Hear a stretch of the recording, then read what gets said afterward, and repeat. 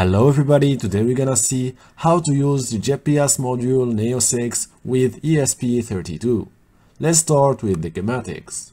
We have here our ESP32 and here is our Neo 6 module with its antenna.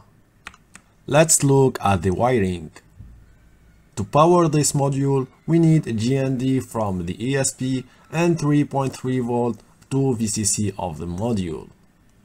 For the communication, we need the RX and TX. TX will go to RX2 and RX is going to TX2, or pin 17 or pin 16 for RX2.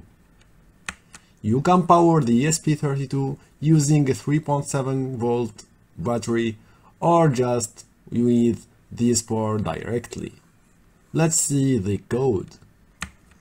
This code will print our GPS coordinate to serial monitor, so I will provide it into the description of this video. So here is my circuit. Let's plug the ESP to our laptop and upload the code.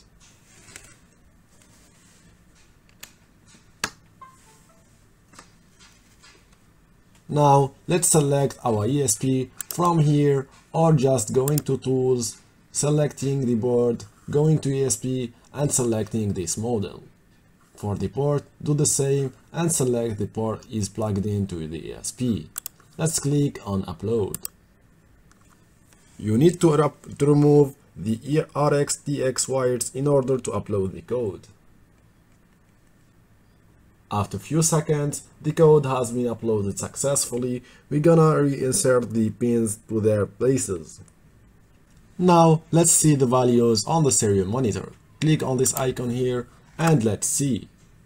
As you can see, there is missing values at this comma here. So you need to be outdoor to get the correct GPS coordinates of your position. And once the position is found, you will see this LED right here blinking or lighting in green, in blue or in red. So let's try this outdoor or near the window of your bedroom. So if you like this tutorial, please subscribe to the channel, like the video, and peace.